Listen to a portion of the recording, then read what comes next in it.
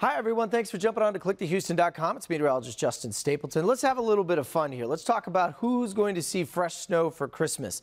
I'll give you a hint. It will not be us here in Southeast Texas. We've been talking about we're going to see the temperatures in the 70s. But if you're traveling, a couple of spots out there, we've seen some light snow showers from that system over across much of the Southern California and in across the Southwest, dumping a little bit over in the southern Rockies, and then, of course, that storm system up into New England. But watch as the next storm system comes in from the west coast, and you can see things really start to pick up there across the Cascades, the Siskiyous, the Sierra Nevadas, and, of course, in through much of the Rockies as well. Could see upwards of maybe an extra foot to a foot and a half of some fresh powder by the time we get towards Christmas Day.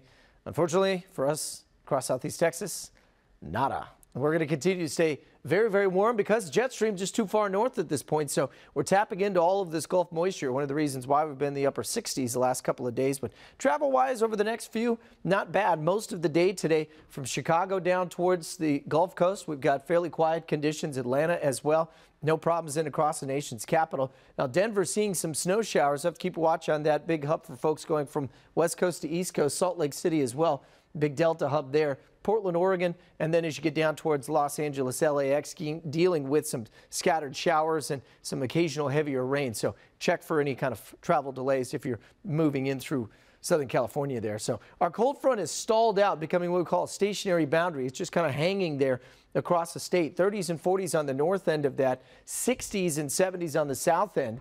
And we're not going to see much change in our forecast, even though we've got the winds out of the north today. It'll likely just keep us at or around 70 degrees for this afternoon. So cloud cover, yes, could see some additional showers moving through overnight tonight. And you note that they're all coming in from the south as well. And so as the winds switch once again, that'll push that boundary to the north, and that'll start to dominate that kind of Gulf muggy air mass. So tomorrow morning, lows will start off in the upper 50s to low 60s, and then quickly jumping back up to around the low 70s as we head towards tomorrow afternoon's forecast. We're going to keep a lot of cloud cover around for tomorrow afternoon and even through most of the weekend, because all that nice, cold, chilly air is all being pushed north and east of us. And these storm systems, as they get moving, you can see the areas of low pressure stay mainly in the northern third of the United States. And so as the cold fronts get this far south, they don't have a lot of energy with them. They just kind of stall out, get stuck. And over the next couple of days, that'll be the story of one coming in for Christmas Eve, stalls out. Here comes the second one in for Christmas Day. That one also will head north of us. So we keep that warm, muggy air mass in place. And unfortunately, that could keep us in the top 5 of all time warmest Christmases. 78 is where we're going to forecast. If we hit that, we'll tie the 5th warmest all time back in 1987. Certainly not as warm as it was last year. We set the all-time record of 83. 72 at noon on Saturday if you're headed out to the Texans for tailgating.